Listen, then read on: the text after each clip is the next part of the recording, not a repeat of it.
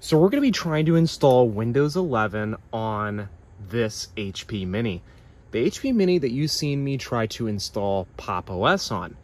Now, I've discovered the issue with Pop! OS, and I actually figured out the issue while I was making the video, but I ran out of time, and the issue with that video with trying to install Pop! OS on this is that this is a 32-bit PC, and I think I had a 64-bit installer for Pop!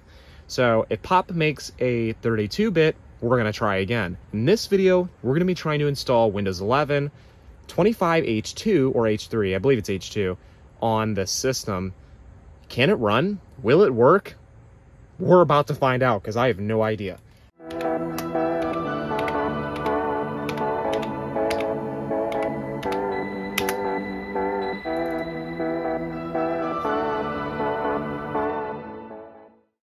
This system has an HDD inside of it, and that is no good. That is not going to do us. I want to give this computer a shot in the dark to try to run Windows, and we've got to try it. So I've got an old school Samsung SSD. This SSD kind of has some issues when the drivers are not installed, but it's perfect for what we're going to do with it. It'll be fast, clean, and it should run good. Gonna go ahead and remove the hard drive.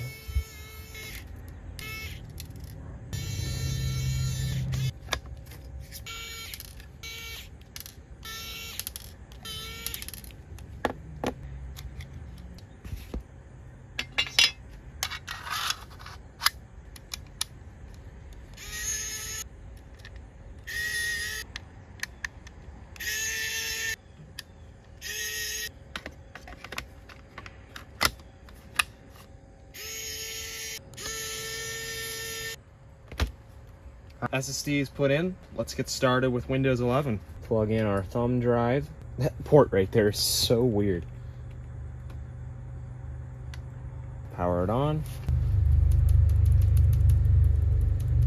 I think it's escape. Something's wrong with our thumb drive that I just did. Let me do a reset. Well, I understand there's no bootable device. Can you go into the BIOS, please? No, it keeps going into that. I'm not backing down from this one. No, sir. This system will run Windows 11. However, I gotta do it. I feel like this is gonna defeat us, but I don't know. I'm not giving up yet, but I've got another idea, so we're gonna try that. So I've got my Dell Latitude E6400 out, which is another really cool computer we're going to do a video on.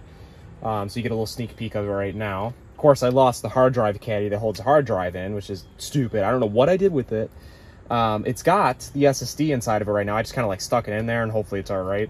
I'm going to put our Windows 11 thumb drive in here. I'm going to install it, Windows 11, on this computer, on the SSD, and then I'm going to pop the SSD out and put it in that computer, and we'll see what happens. Should automatically boot in. Okay, I didn't do legacy mode. Hang on a second now. Doing MBR now. We're gonna let it do this and then we'll come back.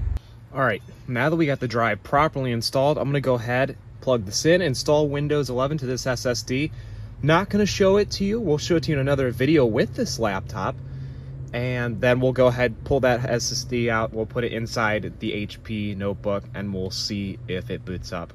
I've got a bad feeling that it might not, but you never know. So we'll see what happens. Let's take a look at the HP Mini and put that SSD in. There's some bad news, unfortunately. It's not booting. It's not booting with the SSD with Windows 11 installed on it. It is not happening. It won't do it. And I know why. It's not. This is a 32-bit processor, Intel Atom processor, which is the same problem I had with Pop! OS.